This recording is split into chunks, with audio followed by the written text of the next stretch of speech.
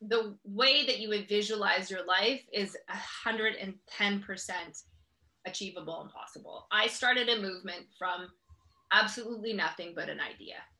And I genuinely can sit here and tell you today that I couldn't imagine doing anything else in my life. It's the Health in the Real World podcast. It's time to start the show with Janke as your host. Here to give you everything that you need when it comes to fitness strategies. We keep it simple and easy. It's your roadmap to get healthy. You don't need equipment and you don't need a gym. Just the right strategies to get you fit and trim. Welcome to the Health in the Real World podcast. I'm here today with Mia St-Aubin. French was not my specialty, but hopefully I did all right with that one, Mia. Mia's been active since birth, influenced by her mother's Canadian and world triathlon achievements and her father's success as a staff sergeant with the OPP, always outrunning his recruits. And she's grateful for her role models who valued health and fitness, and that's kind of where she is right now. Mia, let's get started with that, and then we can talk about all these other cool things that you've been up to. So first of all, thank you for joining me on the podcast. Yeah, thanks so much for having me. This is great. Sure, absolutely. So it says after you competed for years as a national level track and field athlete, and you knew, just like your parents, that you wanted to be a fitness role model, and then you experienced some health issues of your own. Can you talk a little bit about that?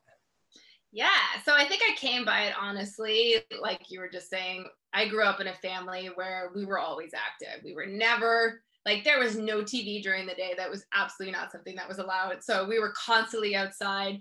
In grade 5, my mom had this genius idea that every Wednesday I needed to get a newspaper for a school project. So instead of driving or walking to the corner store, we were going to run. And so I begrudgingly tell this story of how I would reluctantly put on my running shoes and do the run with her and then go to the beach. And I'm talking about, like, this was like a 5-minute run. But over time, I ended up kind of seeing it. You know, you grow up with it.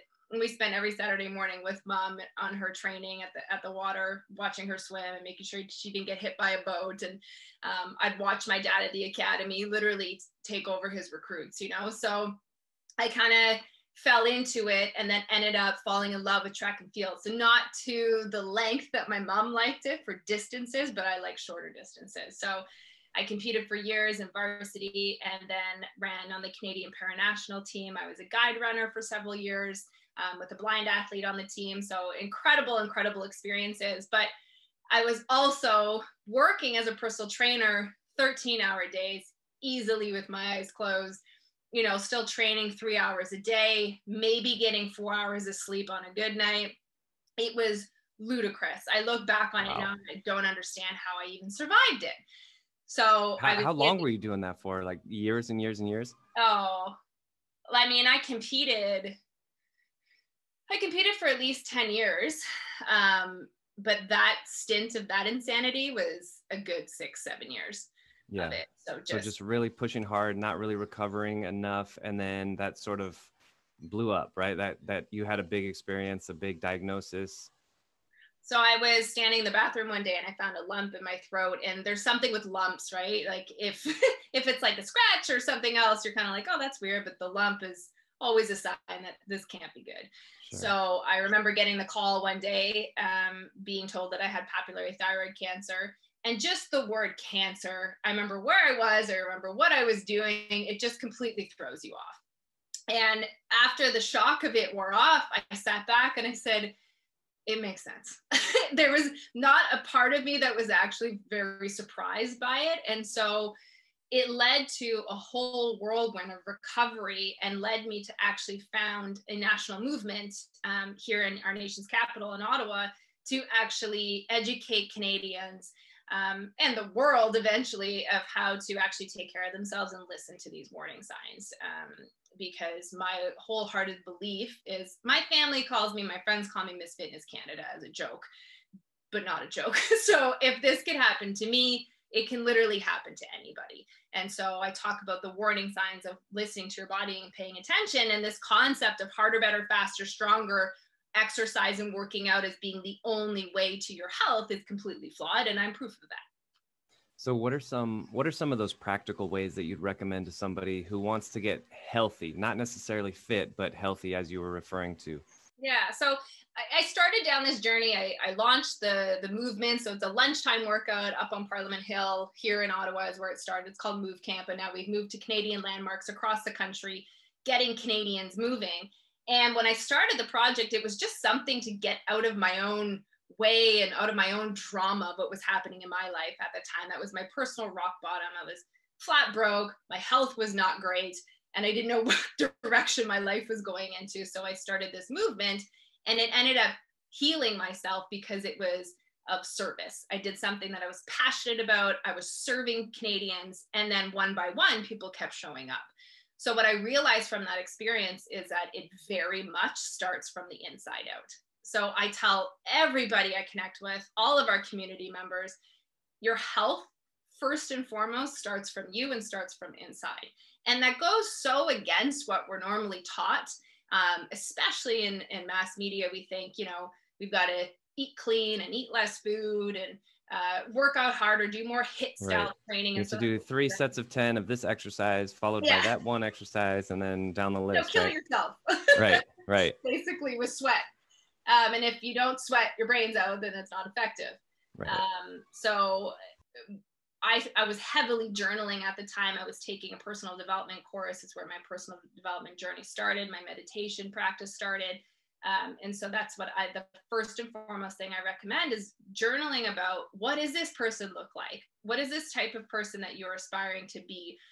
Is he or she very energetic? Are you the type of person that wakes up without an alarm? What does that look like? And what does that mean for you? Because without that, you're really just trying to, accomplish these small incremental goals, and you're not creating this lifestyle. And that's what I really, really preach about. I like that distinction, small incremental goals versus you created like from scratch this person who you wanted to be. So it's interesting too, though, that, I would say most people, at least in the Western world, are undertrained, and you are drastically overtrained. You are almost like addicted to fitness, right? How do you get somebody who was where you were, which you were just like going so far above the mark? It's hard to get through to some people. Like I used to be one of those people for maybe 4 or 5 years. And I realized myself when I saw a friend of mine get into a little bit of trouble with her body. But what would you tell somebody who was like you 15 years ago? Stop. Where are you putting your worth? I genuinely had you would never have guessed it on the outside, but I was very insecure. I didn't have the best self-love and self-esteem. And I put my worth into the track. I put my worth into the time on a clock. And I think we often do that. And I see what you're saying, in that you feel like people are undertrained. I feel like they don't move their bodies enough on a regular basis, but we do too much. And so I would say is assessing where your life is at right now. Most people don't sleep enough. They're overstressed, especially right now. Like, we've got so much on our plates. We're overstressed and overstimulated throughout the day. Our nervous system is through the roof. And then we take that at the end of the day when we have the least amount of energy, and we try and do a high intensity workout. Right. So I have distinct memories of being on the side of the road on the way to the track, just beside myself, calling my mom in tears because I was utterly exhausted and still felt like I had to get to the track. And I feel like every day most people have some sort of version of that, right? You feel guilty because you're not getting your workout in, when in reality, you're overstressed to begin with. So I would start in your personal life. And if you're feeling like you can't fit it in, or you feel like there's not enough hours in the day, that is a product of the way that you've designed your life. And that needs to change. And that's a harsh thing to look at. And it can be very difficult to adjust, but you don't need more working out. You need to address your stress levels. Right. That person may need more free time. They might need to just take like a 1 mile walk, for 15, 20 minutes, and just breathe and look at the birds and enjoy their life. Right. And slow down with some very basic movements. But absolutely. I mean, it all depends on where somebody's kind of going off kilter. So So now, where do you struggle with your health and fitness now? I think I really like this question because, you know, obviously you've already shown us that you've had your battles, but, you know, we all are constantly trying to improve as people. So where are you right now? Like, where do you struggle with your health and fitness now? And what have you tried to overcome that? I'd still say that I'm overcoming some effects of having thyroid cancer. You know, my body didn't just develop that lump for no reason. There was underlying thyroid issues, adrenal issues, and that's ongoing for me. That is something that I feel like a lot of people listening who are classify themselves as high achievers, you will have similar experiences, right? You constantly feel like you want to do more, you want to push more. So I still love running so much, but I know on a lot of days, it's not the best thing for my body. On a lot of days, I probably just need to go for a walk, or I started doing Pilates, which never in a million years did I ever think I would do. Mm-hmm. So it's still that little bit of battle of, do I need more rest, or can I get a run in? So do you started Pilates more of like a recovery, flexibility, range of motion type stuff? No, just a different type of movement, to have some movement where I would finish a movement session and feel great instead of feeling depleted. Instead of feeling like just beat up by your run or whatever else you were doing. Yeah. But a huge thing that helped myself being female was learning more about my cycles and having such an in-depth understanding of your different hormone levels and your different energy levels, depending on where your cycle is at during the month, which was, you know, I'm 35 years old now and just learned about this last year and was outraged that this is not something that is taught specifically to women. Sorry guys right now, but this is, you know, who I primarily work with, is learning where your energy levels peak and where you need and you operate best with more rest and recovery throughout the month. Going with your cycle instead of trying to go against it was the best thing I've ever learned from my body. That makes a lot of sense. And I would say this, even to include the guys out there, it's the same with men, although different, you know, but we have days where we shouldn't work out, you know, we're tired. And like you said, maybe you did a track run yesterday or the day before and your body's still recovering from that. And there's all kinds of variables, and to follow like a sheet, you know, I have to do this, sometimes doesn't work. Sometimes we have to go inside and really listen, right? Listen to what's happening. Yeah. So Mia, this has been great as far as fitness and learning about your story. I want to go really big picture now. Let's say you were invited to give a motivational speech at either like a university or a corporate event. What's your 1 to 2 minute motivational speech talking about like real big picture stuff, goal setting, you know, life values, things like that? I would say that the way that you would visualize your life is 110% achievable and possible. I started a movement from absolutely nothing but an idea. And I genuinely can sit here and tell you today that I couldn't imagine doing anything else in my life.